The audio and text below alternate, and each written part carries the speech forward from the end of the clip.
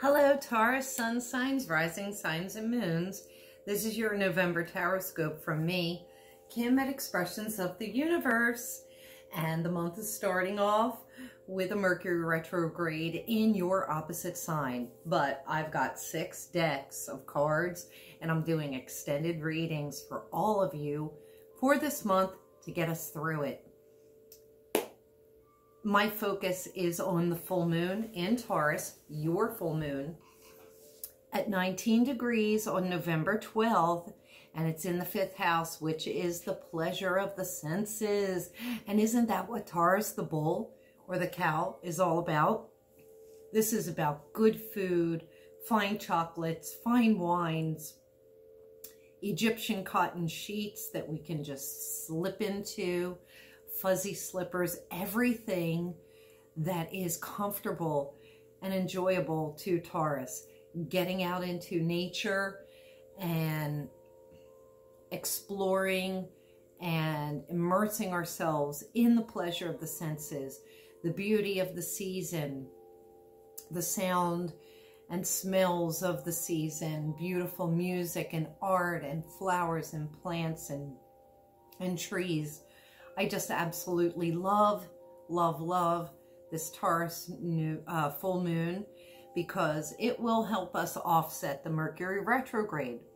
Now, the retrograde will be focusing on 11 degrees Scorpio, which occurred around the weekend of October 11th, 12th, 13th. So I want you to go back and think about that time, because that's what we're going to be having to go over again. If it was a great time for you, which for me it was wonderful, then that's going to be great. We're going to focus on that. And if it wasn't so great, we're going to view it, look at it, and discard it on that full moon. We also have the new moon in Sagittarius at the end of the month on November 26th. At 4 degrees, which matches the 4-degree Scorpio new moon. So this would be about us innovating our lives, thinking outside of the box, trying new things, finding our place of belonging, and trying to find a new tribe from now until 2020. Now for Taurus, this is about the pleasure of the senses. So I want you to indulge, but don't overindulge, because I know Tauruses could get a little bit out of hand with that because they enjoy things so much. Now, your crystal card of the month, it's aquamarine, and that really kind of goes with the Scorpio season, because this is typically a Pisces crystal, but aquamarine really talks about getting to the heart of the emotions. With Tauruses being so earthbound, I'm not a Taurus. Taurus sun signs, rising signs, and moons often do not like to look at their emotions.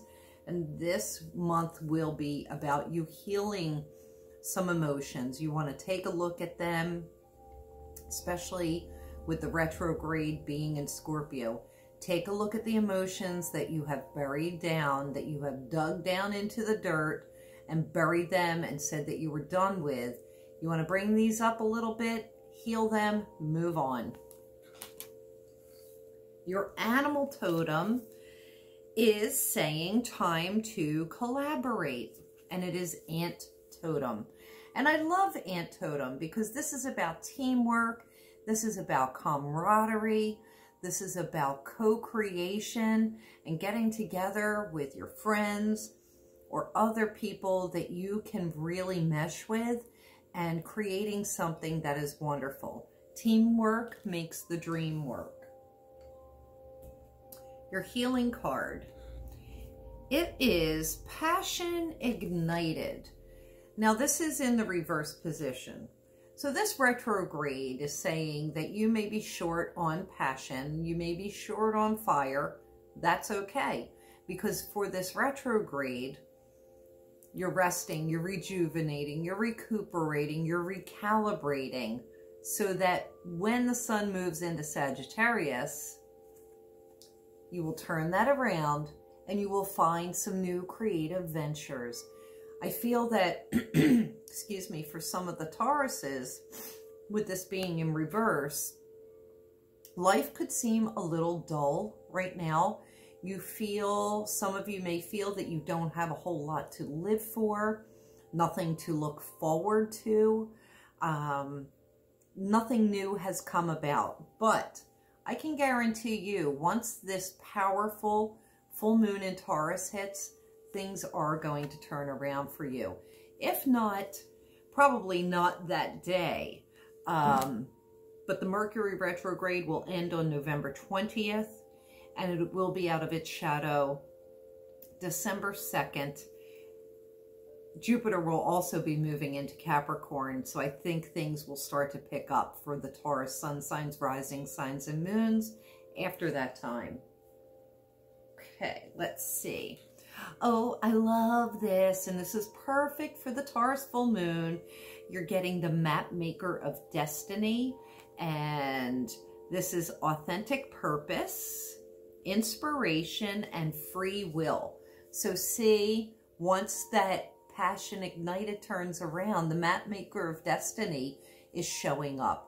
This is saying that you're getting ready to step into your destiny. And that's why I love this full moon for you little bulls and you little cows. This is going to be a wonderful time.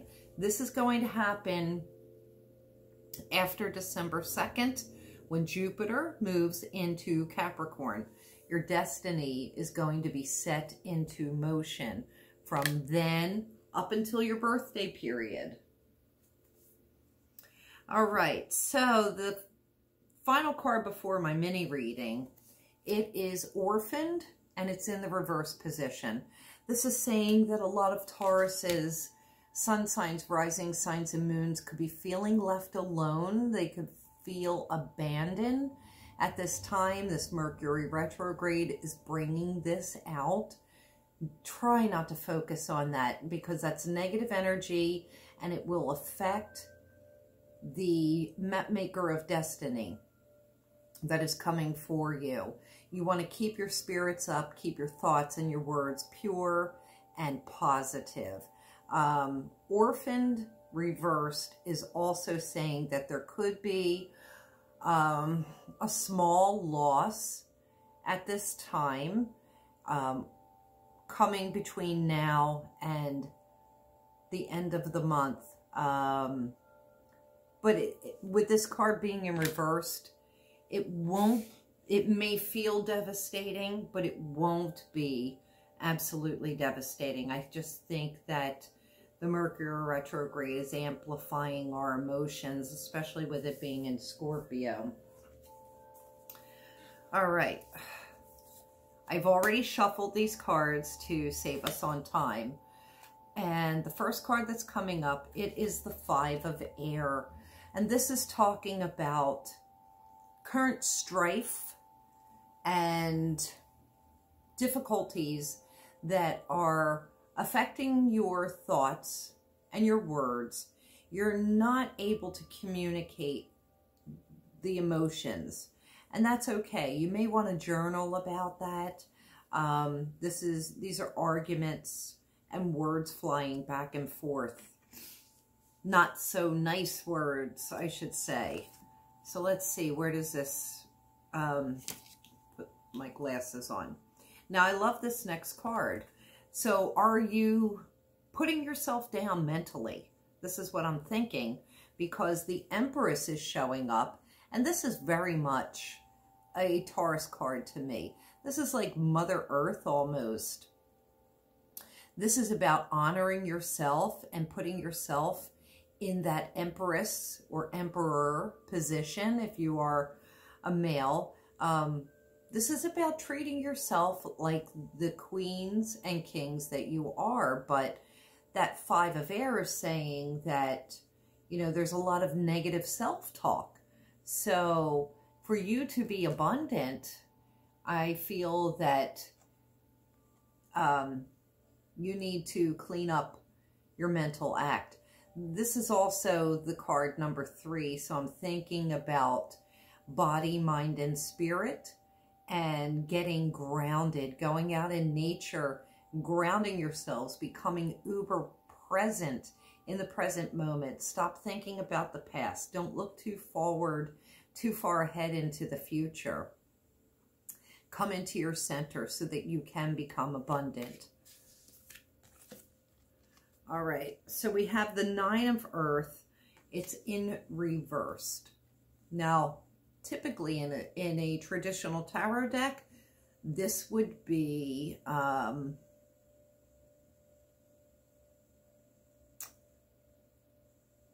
sorry, I just had a mental block. Maybe it's Mercury retrograde, but this is saying to me that some Tauruses you're worried about the finances. I think that this is just all part of coming towards the end of the year. I feel that you are working very hard and not getting enough reward from it. This is also a possibility of jobs ending or changing, or the need to find a new position, find a new company to go work with, or to start your own company. Not this month while it's retrograde. Wait until Capricorn.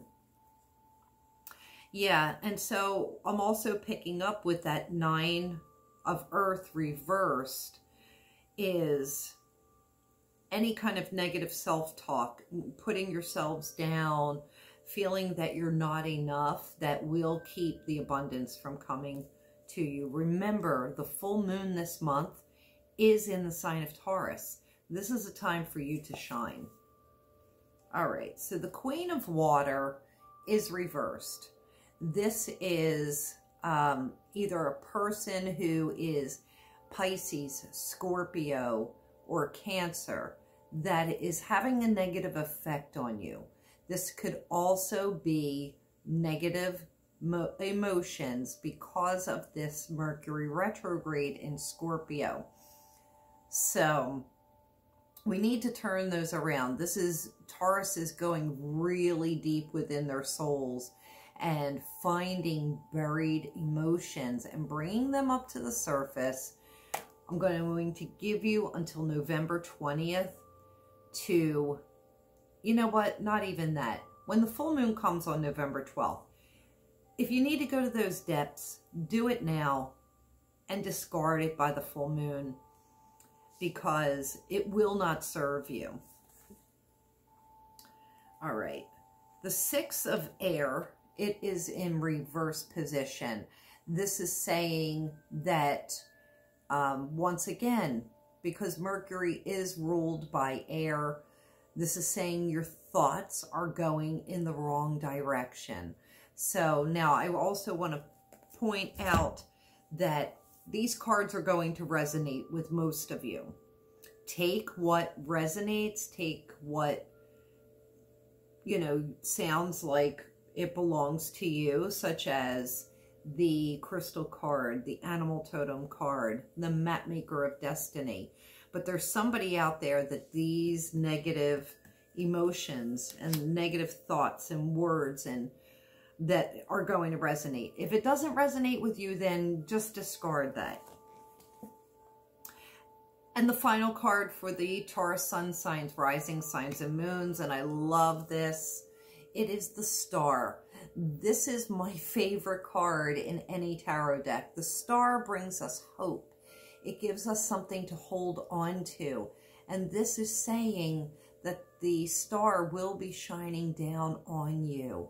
So once we get through these next couple of difficult weeks, everything will be turning around, definitely after December 2nd, when Jupiter moves into Capricorn, which is a sister Earth sign for you. So just sit tight. Everything will be okay. But please, just hold on to hope. Stop the negative self-talk. Focus on this gorgeous, gorgeous card and know that everything is going to turn around. But you have to turn your thoughts around. You have to turn that internal voice around. And I guess that should do you. If you like this video, please share it with your friends. Subscribe to my channel because that helps me. Check me out on Facebook, Instagram, obviously YouTube, and at expressionsoftheuniverse.com. Give me some thumbs up, and you feel free to comment me. Let me know what you think about this video. I'm wondering who it is that I was picking up on. So until December, little bulls, thank you so much for watching.